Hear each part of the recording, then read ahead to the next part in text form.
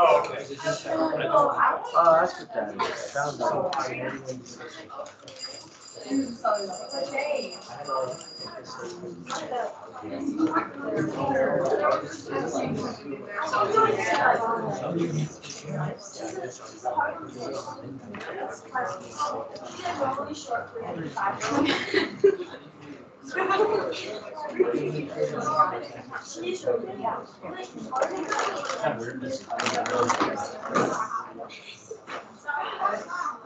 Okay.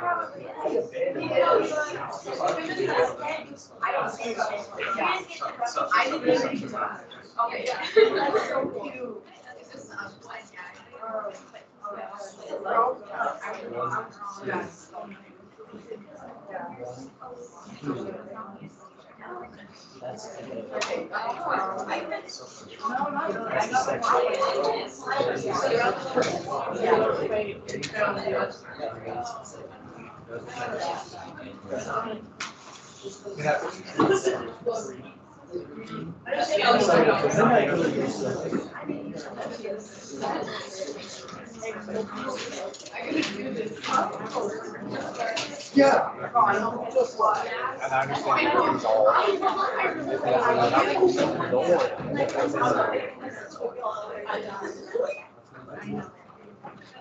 All right, we have two things to take out. First off, did anyone do the extra credit movie? All right. So I'll give you one more day to get the extra credit movie, but everyone have the extra credit movie, please take it out. There are a couple of you that have a note. And so what did you watch? Oh, good, okay. It's a good movie, but it's intense. Yes. But it's really well done. Anybody else with extra credit movie? Okay, you guys do it tomorrow? What? Just say you prep. Not a big deal. Give me a moment. Not a big deal. It just is rated R. You know, it's the hoops we have to jump through. Anybody else? All right, next, let's take out the Gettysburg Address. And it's a great, that's, I think, one of the greatest speeches ever made with Lincoln. Oh, did everyone have a good break? Aren't you glad it's finally over? We're back. Finally! Oh, you'll notice we have the bird calendar. It's a roseated spoonbill. We like birds, correct? I saw one on the 29th of December. A roseated spoonbill. I was very, very excited. They're huge. Huh? Where did I see it? In the air. Yeah, birds fly. It's really cool. Where are my feet? On the ground. You see, but it was raining. It was really weird. Okay. I was in Costa Rica. The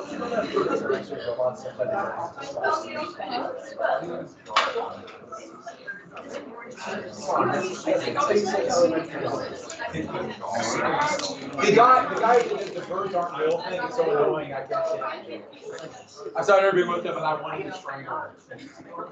Which is wrong. All right, take out the Gettysburg Address and make sure your name is on top. And I'm going to turn that in because I want you to have that done. And then we're going to watch a little bit of something. So please turn up the Gettysburg Address, make sure your name is on it. Are there any questions? Oh, what's the score? 20. 4 score, yeah. So what happened 86 years before that? Declaration of Independence. The Declaration of Independence, the founding of the country. Did people say the word score a lot in 1863? No, it's just a great way to start a speech. Hand it, what's the question? No, I'll answer any question. And I want to get this whole idea that they really tried to make equality and then didn't. All right, turn them up, make sure your name is on them. Yes. Huh? We're doing tomorrow, we're finishing class.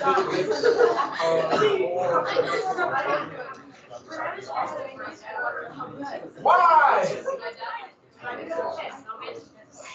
So, okay. All right, turn them up, let's go. All right, everybody, take out the Gettysburg Address, take that out. Oh, and then I'll answer questions on.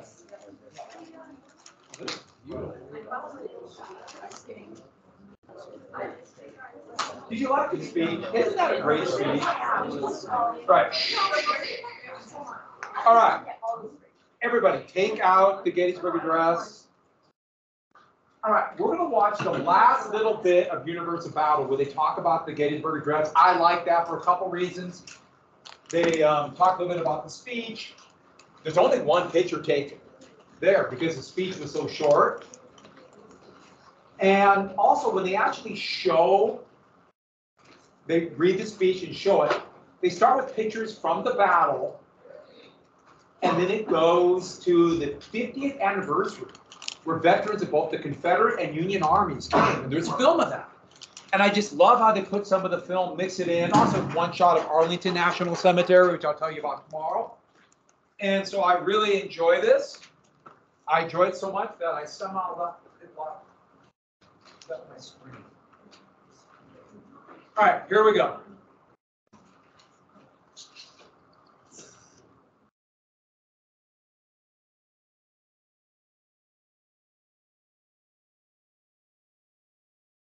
This is Eisenhower's farm.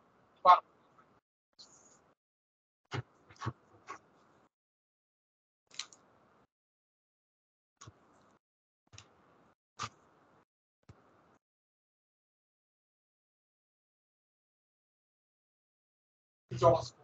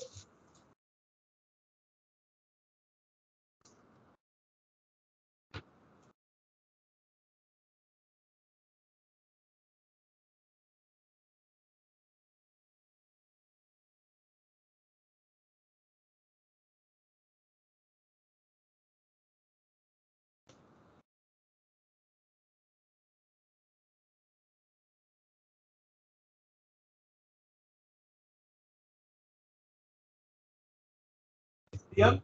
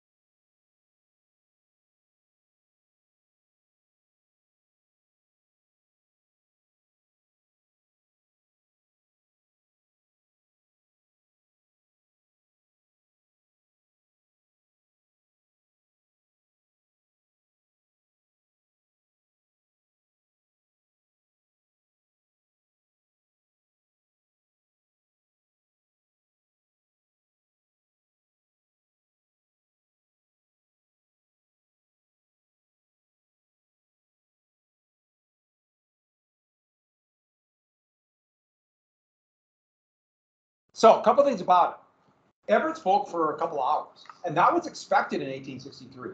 You're going to go to a speech, it's going to be a speech. They wanted it to be long. And don't forget, they had a heck of a lot longer attention spans than people today. Technology, thank you. But they wanted a long speech. So a short speech was a half hour. That's a short speech in 1863. So when Lincoln got up to give the speech, people were just starting to get kind of set, get ready to listen to the speech. And he got done, they hadn't even listened. They thought there was just a little bit of preamble, and they're waiting for the rest of the speech, and he was done. They're like, oh, okay. So he really felt like he didn't succeed. And the speech you read here, he rewrote it, and rewrote it, and rewrote it, and then rewrote it one time afterwards. And that was issued to the paper. So we don't know the exact speech, because there's about 7 different copies of it. He never did anything without careful preparation. He wrote it. He spent weeks writing this speech. He wanted to be short and concise. And one other thing, he was disappointed about that. But he also knew that this short speech would look great in newspapers. That's where people were going to get their information from. He was not talking to that small group there. He was talking to the nation. And I should add one more thing. He also said there will be a day of Thanksgiving for this, to dedicate the cemetery. Now, there had been informal Thanksgiving ceremonies, which is just a harvest festival in October. They've got the harvest before winter comes. It's tradition. And he moved the Thanksgiving ceremony here, announced it. And so in honor of that and also his re-election, they did another one. And then after he died, they did another one. And they started doing it more and more on that third Thursday after the first Monday in November. More and more and more. Then in the 1930s, Franklin Roosevelt announced by presidential executive order to move it a week later. And that's why Thanksgiving's in November. Starts here, and then moved on. They called it Franksgiving for Franklin Roosevelt for a while.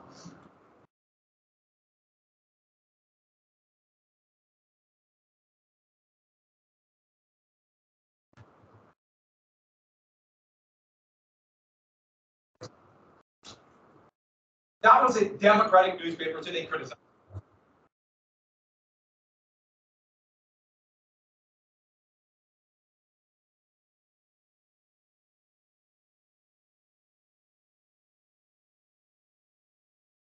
People loved his speech.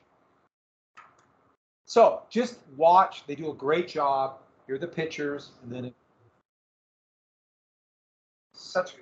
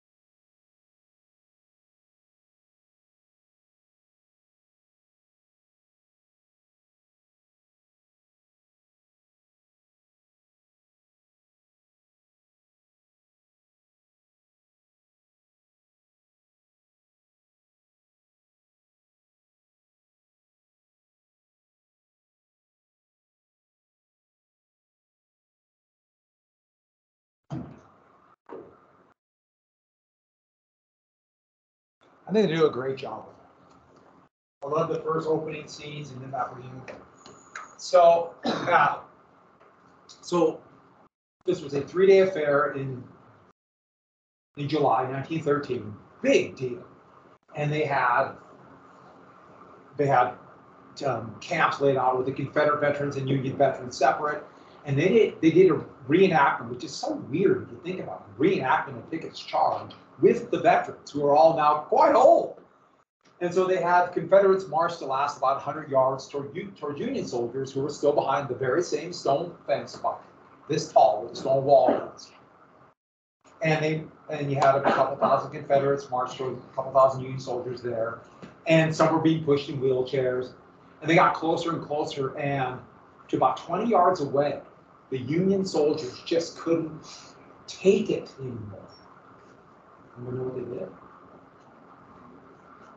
Not really jumping men, men in their 70s, but some did. They came over the fence and did what? No, they hugged, they embraced. The emotion was so overwhelming, and they didn't like that they reenacted it, which is just such a weird thing to do, I think. But a fitting end to that. Really trying to symbolize that the country is together. Not completely, but together. Now, let's look at the questions. I want you to answer these questions, but I really want to go through them. Because they all led to that last question. You know, Lincoln's trying to lay out why this hell, why this sacrifice was worth it. So, what documents are you referring to? Declaration of Independence. And that's the founding document of the United States of America. But who else considered it their founding document? The Confederates did too. They acted like, we're fighting for the same causes and you've gone away from the founding fathers. That's why we had to leave the country. And Lincoln's laying claim to it. We're representing the founding fathers, not you. Is he being fully who wrote the Declaration of Independence? Who was the main author? Do you remember? A slaveholder from Virginia, which is seceded. He was hedging a little bit. Still pretty clever. Let's look at the next question. This is a hard one. And it's one of those that doesn't look hard, but it kind of is. Lincoln said the Civil War is testing. If you look at that second sentence, it says, now we are engaged in a great civil war, testing whether that nation or any nation so conceived and so dedicated can long endure. What is the Civil War testing? What is this testing? Yeah. Whether or not a country based upon freedom exists. Yeah, freedom or, yeah. I said freedom. Yeah. It's not just freedom. Freedom. America still on freedom. Exactly right. So we got freedom and equality. That was the biggies, equality too.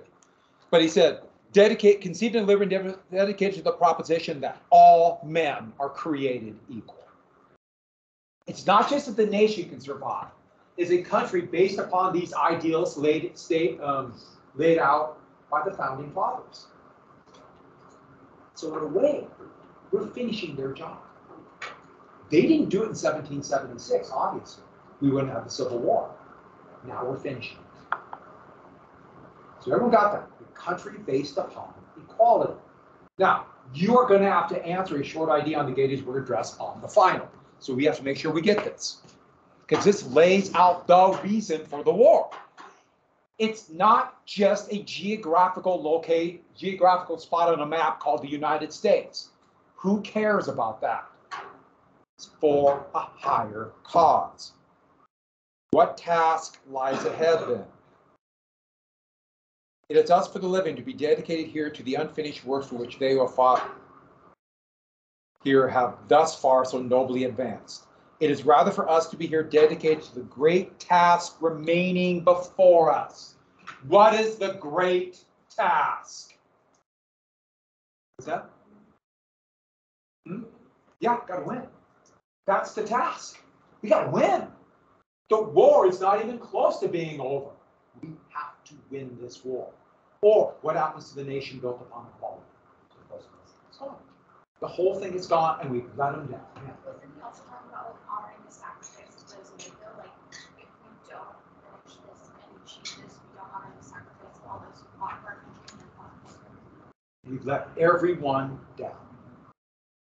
We've let every single person from the founding fathers down. Next one. What's the last full measure? Now, it implies giving your life, but there's always one scene that gets me about that 1913 reenactment. Every time I see it, it gets me. You know what scene? The guy washing his face. You remember that? Lost his arm. And then some weird reporter kind of stands there leering at him. I just thought that he's a reporter. Got lost his arm. Did he get the last full measure? Think about it for a second. Got hit here. Right? Makes sense, right? Not far from dead. I think he could have died from that hit. Why did a bullet or a piece of shrapnel miss by this much? Couldn't it easily hit here or here, a little bit further up, killed him? Isn't it just pure happenstance that that bullet just happened to go there? Or that piece of shrapnel ripped him apart there? He could have been dead. Did he get the last one? Oh, what side was he? No, not the arm. What side was he on the Confederacy? Doesn't matter. Doesn't matter now. Last full measure means you're willing to do that. Make the sacrifice. Did Lincoln? He clearly didn't believe he did. Now, looking back though, we kind of know what's going to happen. In 1862, the summer, right before the battle, Second Bull Run, Lincoln's son died, his youngest son. His wife never recovered, ever. And then Lincoln died. That's it for her. She couldn't function. So heartbreaking for her. He went through that, and we know what's going to happen. Those of us who've looked ahead in history. So here's the biggie then. You notice that's why I had this last question. That's why this is so important. According to Lincoln, what was the reason the United States was fighting this war? To do what? Well, to win, but to do what?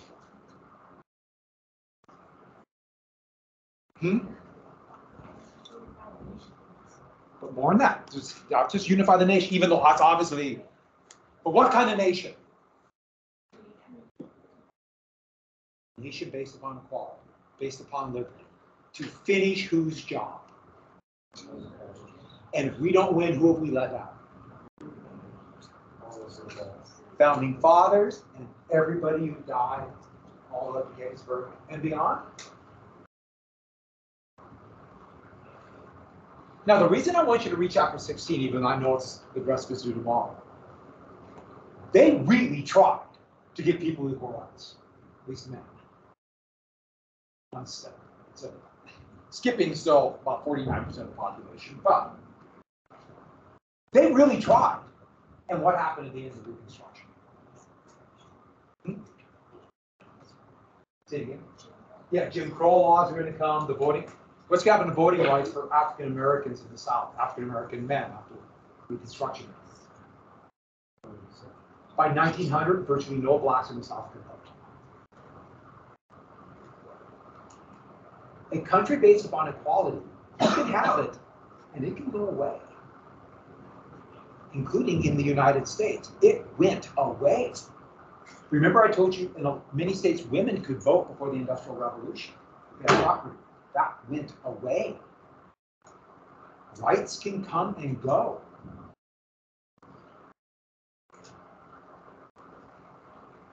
It's happening right now. Equality can go away. So is the war over?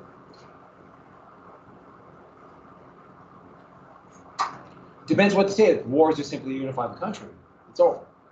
The country's basically unified. I don't really count the Dakotas, but other than that. But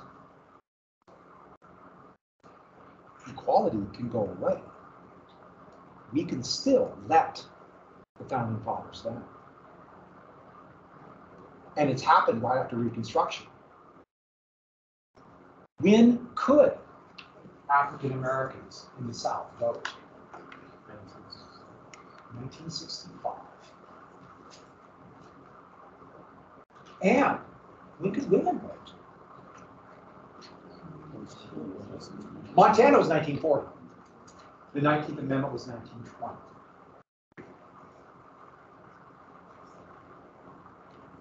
American Indians didn't become citizens of the United States until 1929.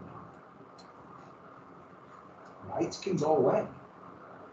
And so, equality, a nation based upon liberty, is always a shaky thing. Because it can happen, because it did happen here already.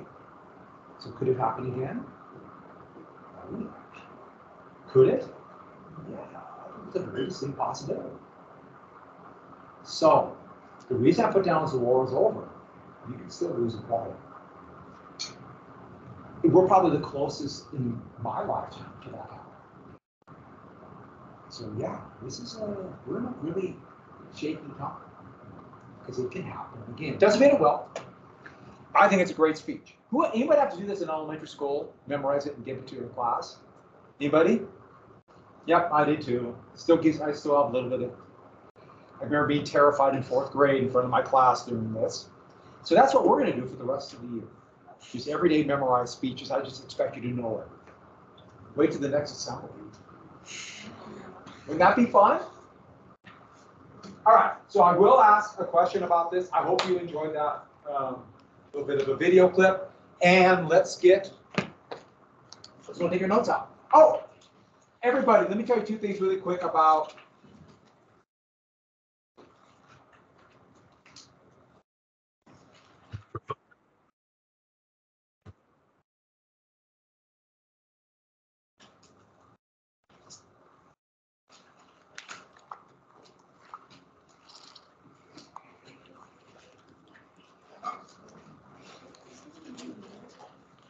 No, we're just not finishing. I didn't quite finish. I blame society. All right, so let's go and finish this up. I don't know what. It's just really weird.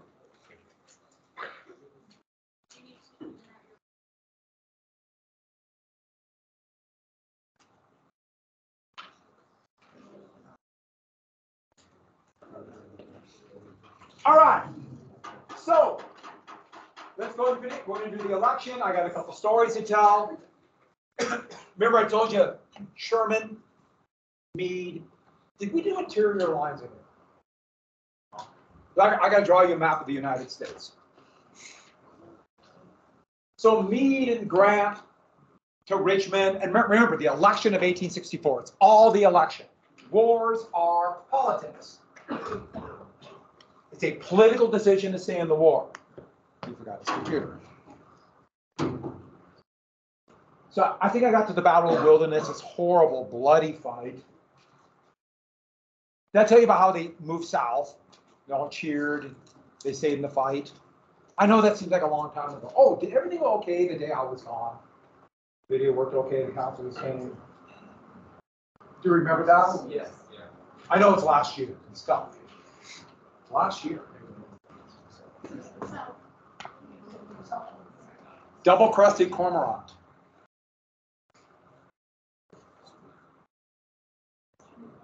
There's always a few at the fairgrounds in the summer. No, some are. Some are in Montana. There's this bird called a crow. Have you heard of those? All right, so interior lines. After this battle, Grant ordered Meade to the next road junction to try to get around Lee's army. Lee's army followed. And so I got to draw you a map. I know all of you are thinking, finally a map, right?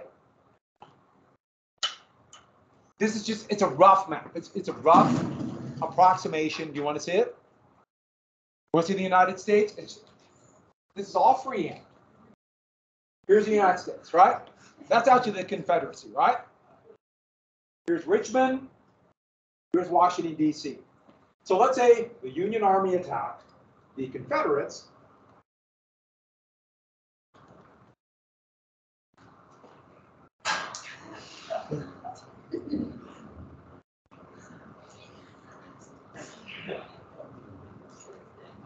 I'm trying to bounce it into Mr. Larson.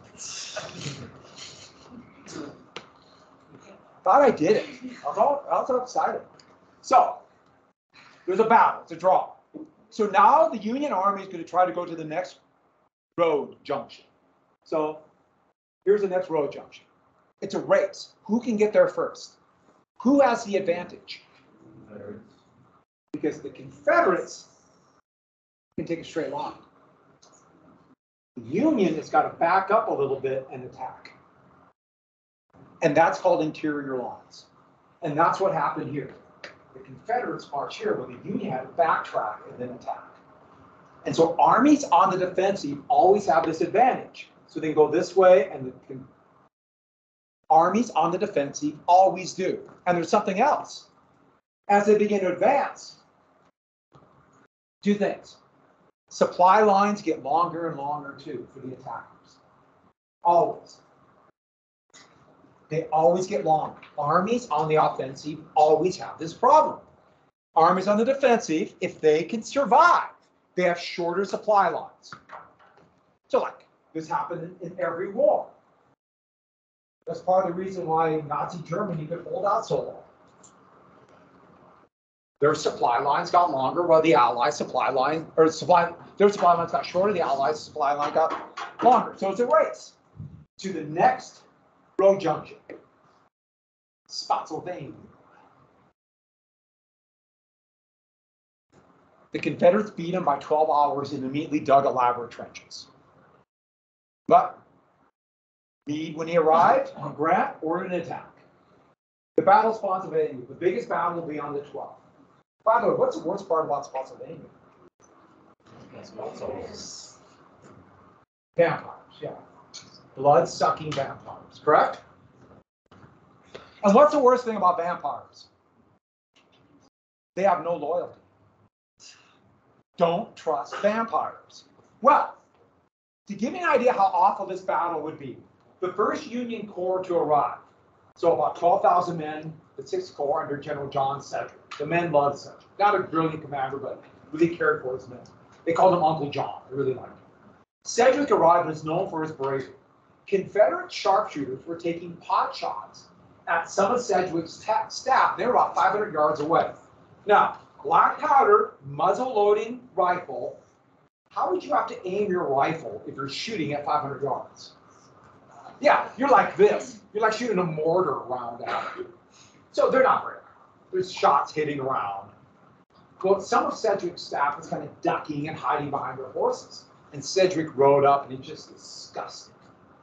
And he said, quit hiding. Men, they couldn't hit an elephant at this distance. They didn't like it. Killed him. That gives you an idea how bloody this battle was going to be.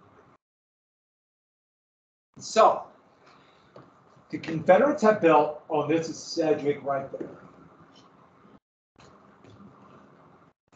So the Confederates have built these long trenches with this weird angle right here. They're all still there. You can walk these trenches. Then they're about 5 feet deep, and then they piled the dirt and put logs up. They're called breastworks. Really elaborate trenches.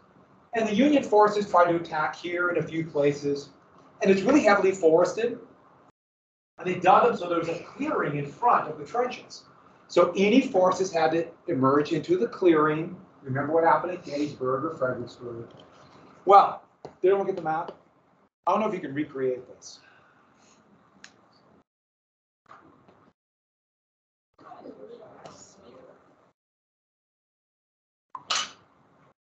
So,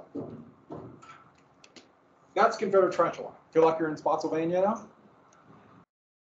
Well, they had been attacking. They lined their regiments up like this and just marched at them. And it was slaughter. A young major, Emory Upton, came up with an idea. Right here, there's about 50 yards of clearing between the forest and the Confederate lines. And he had about 400 men in his regiment. And he suggested, let's not line up parallel. Let me line up 2 lines in a column of 200 men each. Fixed bayonets, don't even load their muskets.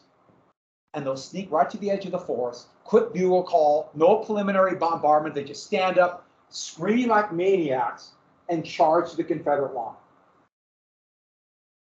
They get to the line and they just clear out either way. Reinforcements can take them by shock. Because how fast can you run 50 yards? I can do it in about 2 seconds. How about you guys? And they rolled the die and let him do it. And so they waited till mid-afternoon. And, well, the first thing they had to do is, Upton's right here in between them, 2 lines of 200 men. What do you have to find first? 2 crazy volunteers to lead it. And you know what? Who would do it here?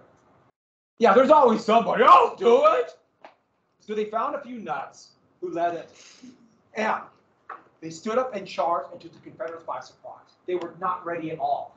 Maybe got 1 shot off. And in fact, ironically, the first guys in line, in fact, the first 7 guys in each line, none of them were hit. They were so surprised. They got to the Confederate lines, cleared out about 100 feet, but no reinforcements came. Because no one thought it would work. So Major Upton became General Upton. He was promoted and given a brigade of 4,000 men. And their plan was now to have 4 lines of 1,000 men each. They would all charge like maniacs. These guys would clear out, and the other ones would go in the back of the line and just wreak havoc. And then an entire corps of over 10,000 men, they're going to do it right here, will follow through the opening, get behind the Confederate line. It's a good plan. This one, though, they have about 100 yards of clearing. You can go, you have a spot at the battlefield right where Upton's charge was, and you can go there, and they waited, same deal, 1 o'clock, they did a couple diversionary attacks, and then Upton's men charged. It was on the 12th. And same thing. The first 4 guys weren't hit, took them by surprise. They opened a hole, Union forces began pouring through. Lee personally led a counterattack. It looked like it was over. The only problem was the Corps under General Hancock, who was wounded at Gettysburg, they got lost up here. And for over an hour and a half, they could hear the fighting, yet they couldn't find it. They were about 200 yards away, just kind of marching in circles. And when they got there, Confederate forces had pushed them back. That's the diorama there. They pushed them back to that trench line. And where that angle is, right there, became known as Bloody Angle.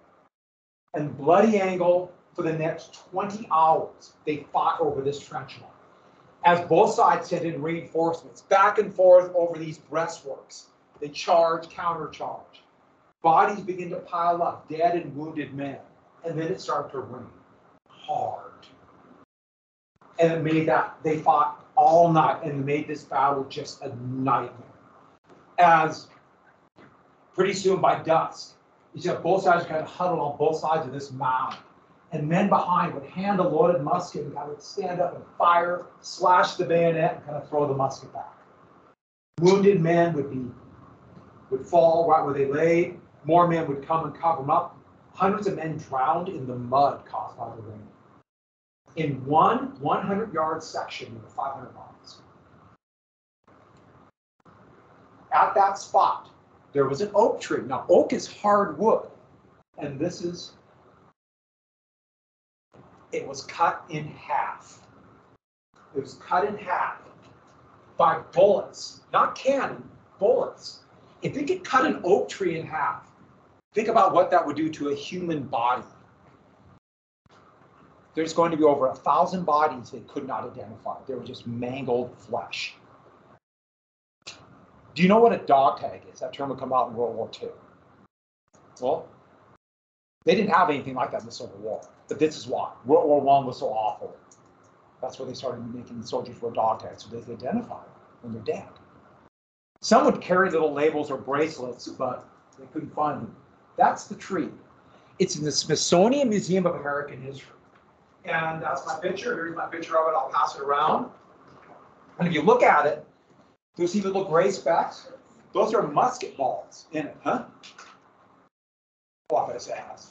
Those are the musket balls embedded in the tree. Now, my first time I took this picture, this was back, first time I was there, pre-digital camera. I had a 35mm camera, and it's kind of dark, and so you have to, when you use flash on a glass case, you have to get kind of an angle.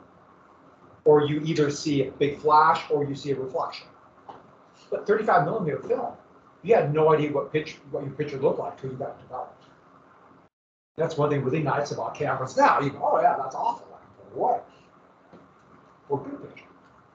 So I snapped a picture, went back to be developed, and all it was a flash, and then a reflection of me, taking a picture of me, taking a picture of me, taking a picture of me, to infinity.